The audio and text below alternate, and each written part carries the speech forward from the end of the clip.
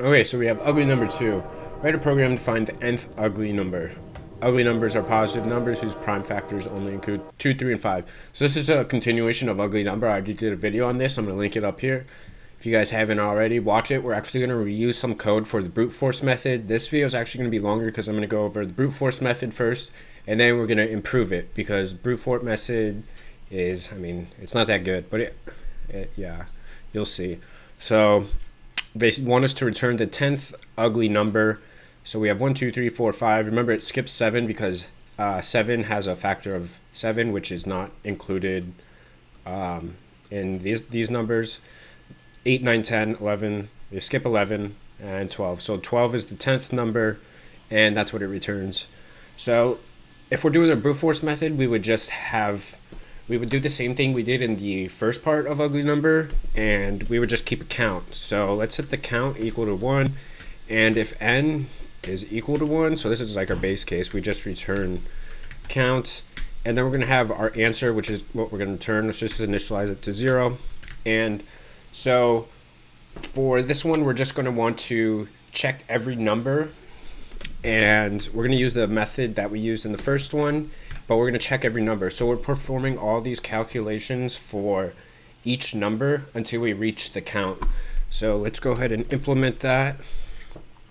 I less than n. Yeah, okay, that works.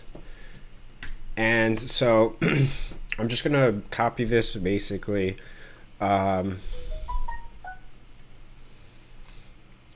So if you guys remember in my other video, basically we're just dividing the number as much as possible by the prime numbers that they require for it to be an ugly number. And so we're going to come up to, if num, actually no, we have to use a temp. We can't change num int, let's see, oh no, this is just, so let's use num here. That'll make it easier.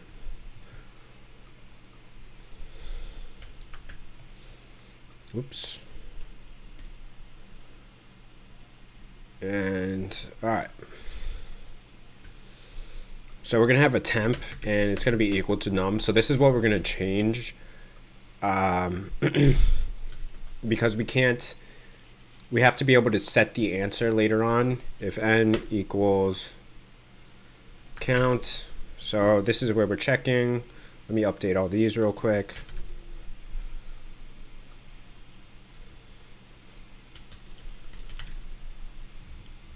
And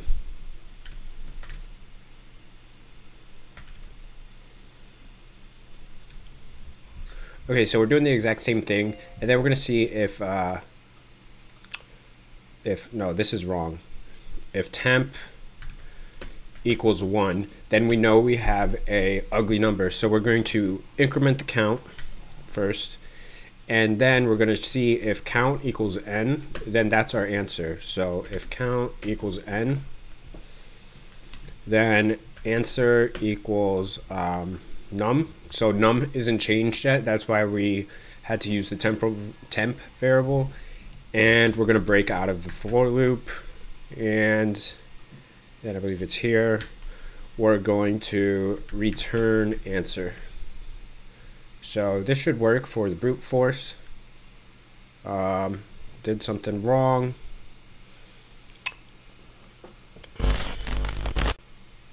Okay guys, I figured out what I was doing wrong.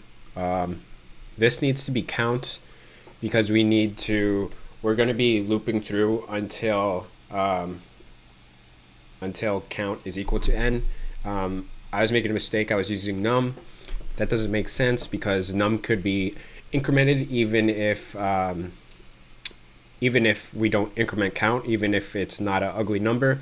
So it would reach n before we reach the correct count. So that's what was wrong. So I'm going to show you guys. This one actually times out because it's just not efficient enough. It works, it just doesn't work for extremely large numbers, so we need to improve it. See, it times out at 1352. So I think it reaches something like 1000 and then it stops working. So we need to improve it. And okay, sorry about that. Somebody knocked on my door. So let's jump back to it. I believe I was on the indexes. I just filled in all the indexes, so that's just I. This is our array of ugly numbers. And we have n equals 10. We're doing the example in the problem. So what these numbers over here, these I2, I3, I5 represent, is when we're calculating the next ugly number. So we're going to calculate 2 times I2. These are all going to start at 0, referring to the 0 index right here. So we're doing 2 times 1 and 3 times 1 and 5 times 1. Those are the ugly numbers, but we want to calculate the math.min of all 3 of them. So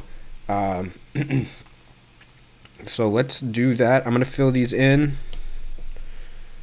and hopefully it makes more sense as we go through the problem. So after we calculate it, we're going to set ugly equal to nums of I,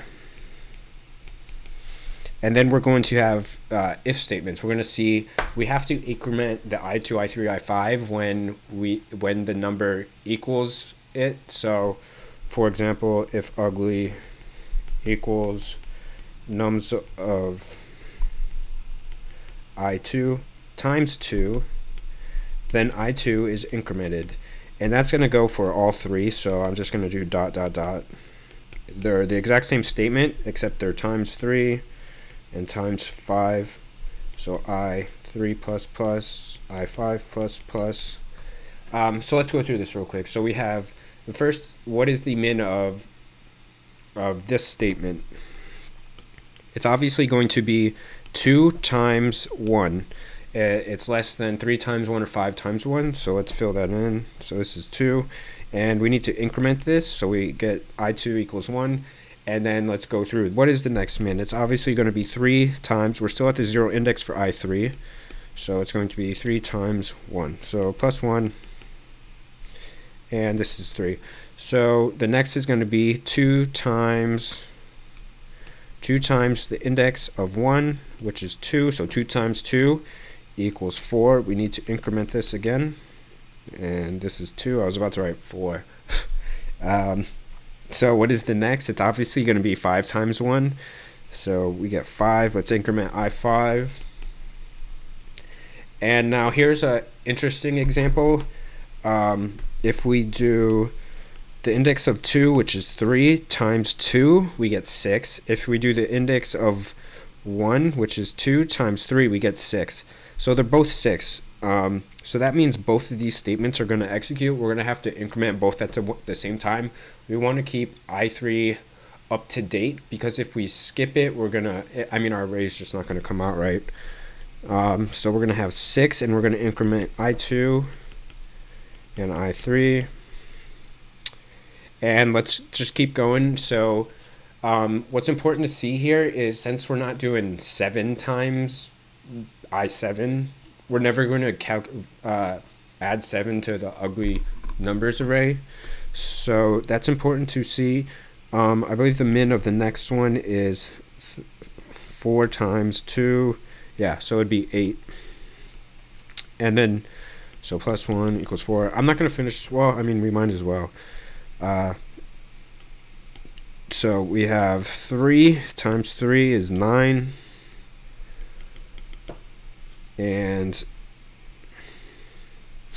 then we have 5 times, I wrote 5, Jesus. 1. So we have 2 here times 5 is 10. And then the last number is going to be 12. And this is again one where we need to increment I2 and I3, because we have the index of 4, which is 5 times 2. Oh, I needed to increment that too, because that comes out to 10. 4 times the 5 times 2. So then we have the index of 5, which is 6 times 2 is 12. But that also occurs for the index of I3. So 4 times 3 gives us 12. So, and so on. And that's all I'm going to do. So let's code this out now. I know this video is going to be long, That's why you guys should stay till the end, hopefully. So let's create our array of nums. New int 1690. 1690 because we need to pre-compute all n for n. So we know nums of 0 is 1. And so now we need to, let me think. We need to initialize our variables. Equals 0. So I'm just going to set int ugly equals 0 and I5 equals 0. Okay, so now we just want to loop through and pre-compute everything. So int I equals 0, I less than 1690, I plus plus.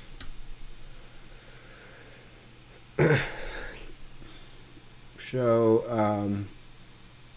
nums of I equals, we're going off the code that I wrote, hopefully it's in the right order, of nums of I2 times 2 and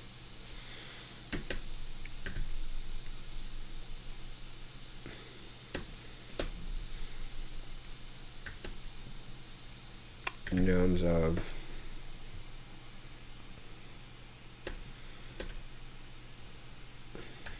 so ugly equals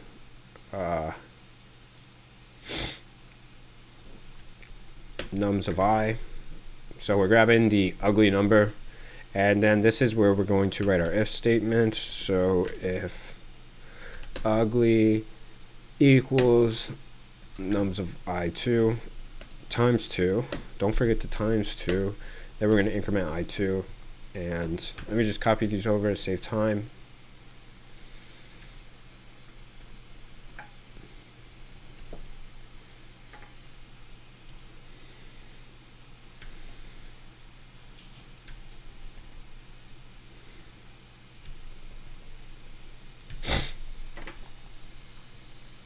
And I believe that's, I feel like we're missing something. We just want to return n-1 because it's 0 indexed. And let's see if this works.